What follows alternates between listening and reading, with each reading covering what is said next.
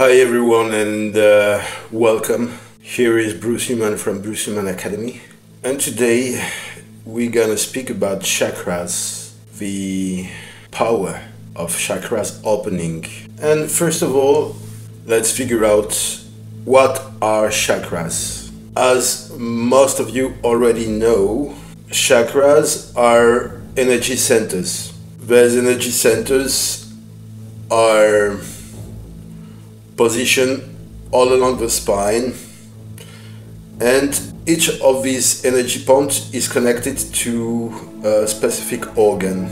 So first of all, the very first chakra would be Muladhara. This chakra is located just between the anus and the sex. This chakra is connected to the earth, and its opening provides somehow all the energies that earth can provide. By opening the chakra of the earth, Muladhara, you would strengthen your muscles, your immunity, your bones, your marrow. When you're working on the chakras, most of the time the opening of the chakra of the earth is the basic, the very first chakra you would work on. Opening the chakra of the earth is recommended when you want to strengthen your immunity, when you have some health issues, whatever issue it could be. I mean, if your health issues are about some serious disease, then yes, it's still highly recommended to work on the earth chakra. It will strengthen your health. The power of the earth is low. Working on the power of the earth can as well lead to the rise of your physical strength. People which are naturally connected to this chakra, Muladhara, are people which are quite grounded. You can find people which are strongly connected to this frequency, the frequency of the earth in the countryside, but as well people from the mountains as well. Strangely, it does happen that people which are living in cities are slightly or tremendously, depends, or sometimes dramatically disconnected from this connection to the earth. So there's earth energies, and this earth connection is generally quite popular. And when you want to work on the chakras, this first one would be definitively the first one that I would recommend. Some people say that when you unlock completely this chakra of the earth, Muladhara, it could lead you to the power of levitation, some mastering and control on gravitation. I personally had a lot of feedback of people telling me that they know someone which is working sometime on Tantrism, or some of the time into a Buddhist discipline, and they have been the witness of some levitation manifestation. Personally, never have seen that by myself. And intimately, I would confess that I'm not that much obsessed by this kind of powers, because at the end of the day, I don't see the interest to practice such things as levitation. Of course, working on this chakra, the chakra of the earth, can have some psychological influence as well, obviously. the collective modern mental and the collective thoughts are generally scattered. So there's definitely a lack of grounding in modern life, and all these social medias, all this swapping are obviously participating to this lack of focusing. So this grounding and the grounding to the earth can help you to get more focused, more grounded, and less lost psychologically, less scattered on your thoughts. Of course, you have to keep in mind that when you're working on your chakras and you're working on some personal energies, inner energies, you would somehow work on some powers, on their development. But as far as you're working on powers, as far as you're working on energies, you have to understand that you're working as well on your ego. Energies, powers are ego. So as far as it's important to have a structured ego, you always have to keep in mind that you should be careful about this powers, this energy, and always keep a distance with them. The bad side of the earth energy is that, or maybe the sometimes dark side, is that a lack of earth energy would make you feel on fear for your own survival, and it would connect you to your own pittiness.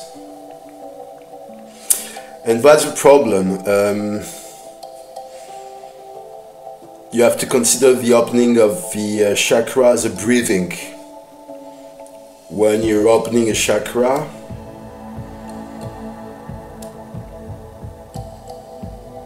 the energies which are related to this chakra are expanding, and then they would reduce. And by reducing, they would be somehow depleted. So the danger is to face the dark side of these powers as far as you want to connect with them. The second chakra is Vadhisthana. It's the chakra which is connected to sex. It's the organ that it's relied with are the kidneys.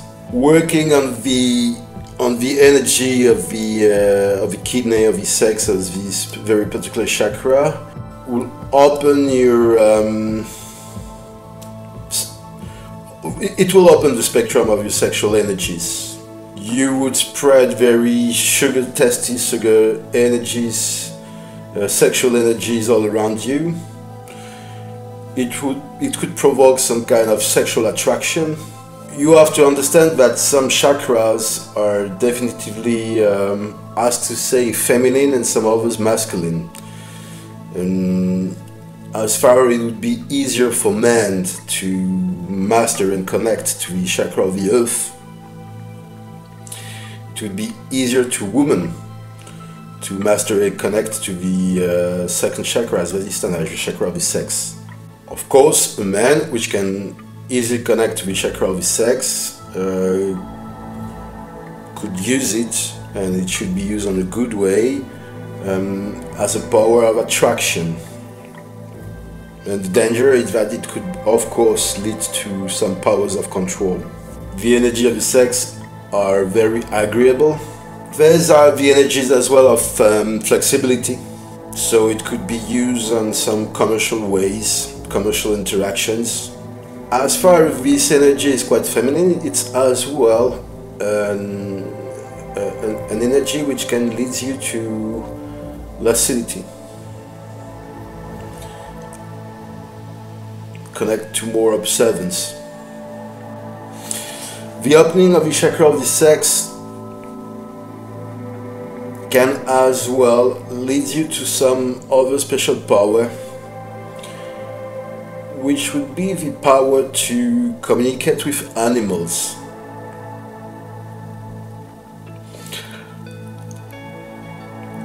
It's interesting to understand that animals have a special chakra opening by themselves. But as far as you need to use a human body to raise your vibration, the vibratory arousal of animals is most of the time quite limited. Because the consciousness of animal is not as much individual as our consciousness. For most of animals, the consciousness is partly individual but partly collective as well. For instance, when we get to point the insects, let's speak about the ants.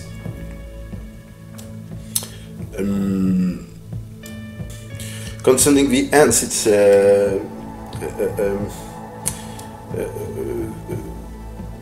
it was obvious, let's say, that the ants are really all connected to each other and have collective consciousness. Even better, they are evolving on a collective intelligence. So, the opening of the chakra of the sex would be the upper hand, the high level of vibratory rising of animals. Animals would naturally, on their incarnation and evolution, be connected to the chakra of the earth, quite naturally. But by evolving, and even on an animal body, the consciousness is evolving, and the vibration is rising, animal can move up from the energy of the earth to the energy of the water, the chakra of the sex. By opening the chakra of the sex, you would be able to create a direct link of communication with animals. You would connect to some very special sensitivity and empathy, which leads you to have this natural connection, and you could communicate quite telepathically with them. The connection of to the sex would be as well attractive to animals. This is an attractive energy for humans, which are animals as well, and for animals in general. That's a feeling of pleasure. The connection to this energy point, the chakra of the sex, is recommended as well when you have some urinal problems or any kind of problems linked to the kidney. By moving off to the third chakra, Manipura, we're moving to the energy point of the belly, and it is connected to the organs of the liver, the stomach. Manipura is a center of magnetism, natural strength and will. That's the power of the commanders, the leaders, the managers. It's a very masculine energy. It would be most of the time difficult to women to connect to this belly energy point. Easier for men. This is the energy point and the power of control, but mostly of controlling your emotions Then it does conduct to some kind of special tension. By gathering the emotions, controlling them, you can feel yourself quite tense. As far as this energy point is a frequency of control, it would be harder to be too flexible when you're located on this area. Connecting to this energy and opening this very special chakra would be recommended when you have some digestion problems. The fourth chakra is the chakra of the heart, anahata. By connecting to this energy, you're opening yourself to love. You would spread the feeling of being loved and you will inspire love. This energy point is quite connected to the realm of the dreams, the inner sensitivity. Psychologically speaking, we could say that the opening of the chakra of the heart could be somehow tricky as well on the way that it does open the animus, the unconscious part of your mind. You would, by opening this chakra, you would inspire love, you would feel love, you would feel empathy as well, but therefore you would be empathic with yourself as well, more understanding with your inner sensitivity, and you will open this door, the door of the unconscious mind, the door of the animus, and then you could somehow meet all the ghosts and the corpse in the closet. You would meet your inner demons.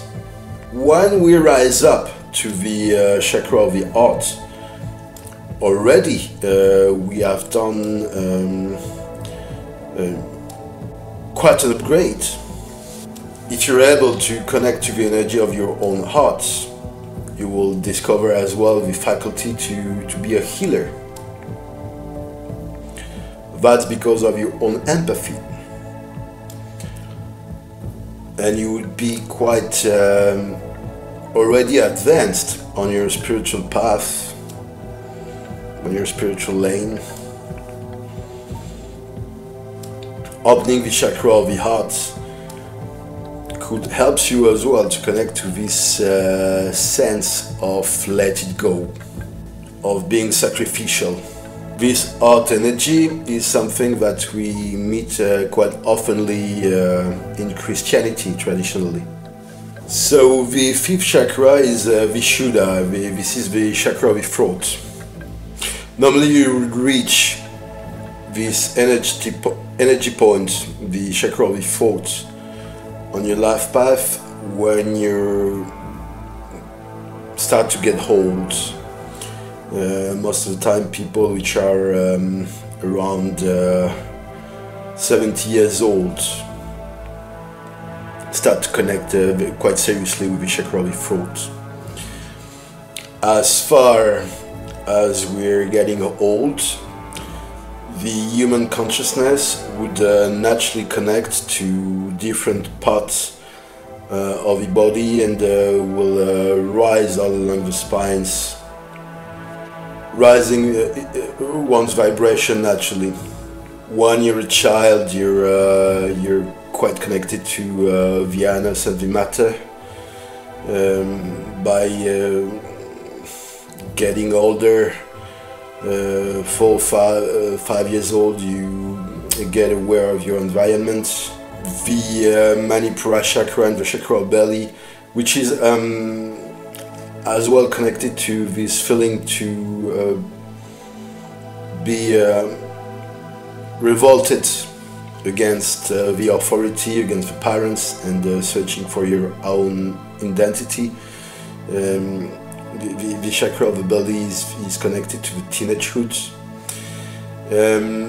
When you start to be an adult, you would connect to the chakra of the heart, and you're definitively are pushed on this position when you have children, because that's biologic, it's natural. You need to be connected to this feeling of empathy to protect your children, and definitively connected to the heart. And when you get older, you connect to the throat. Get to understand that the energy of the throat is the energy of violence. It's an energy of cold control. It's opened up as well the power of telepathy, and it's the power as well of the verb, the power of eloquence, the power of speech. The sixth chakra is the chakra which is located between the both eyebrows. It's called the third eye. By rising to this energetic point, you connect directly to your pineal gland, and this is an open door for unlimited consciousness. When you're connected to this particular chakra, this third eye, you're naturally mastering all the other chakras, but this is the energy point of consciousness. This is the core of incarnation. By being located on this very particular energetic point, you instantly make distance with all the other states of energy, all the other steps of power. Going on some kind of intellectual works connects you naturally to the third eye, but you can connect to it spontaneously and naturally as well, without thinking, and you would feel it. It would burn. When too much energies are accumulated in the third eye, you can have headaches, or you can feel some aggressivity. Some spiritual masters were commanding to their disciples and students to ignore completely all the other chakras and only connect on the third eye. Whatever, even if this connection to the third eye can open you to some special power as being a medium or other things like that, this is still a power, this is still a frequency, this is still a set state, and this is still a form of energy. When you're reaching the ultimate chakra, which is the seventh chakra on the crown of your head, its name is Sahasrara, you open your consciousness and you're entering to this switch of the individual consciousness to even better than collective consciousness. I would speak here about universal consciousness. In a matter of fact, this seventh chakra is not even located at the top of your head. It's located some centimeters above your head. And believe it or not, this energetic point, which is out of your body, is still you. And now we're here entering on the realm of something completely different, the understanding, just by this example, that actually your consciousness is not only not located on your body, but your consciousness is not local. This energy point, which is above your head, is located on space. And this is the node of your consciousness, not located on your body. Then, as you can understand, the body has 7 main chakras. But, as I said, these are the main chakras. Any part of your body can be a chakra. Any part of your body can be an energy point. Even if any part of your body would be related to an organ. But what I'm saying is that if I gather all the energies of my body on my hand would be energetically, magnetically as well, charged. And my hand will become a chakra, or let's call it a sub-chakra.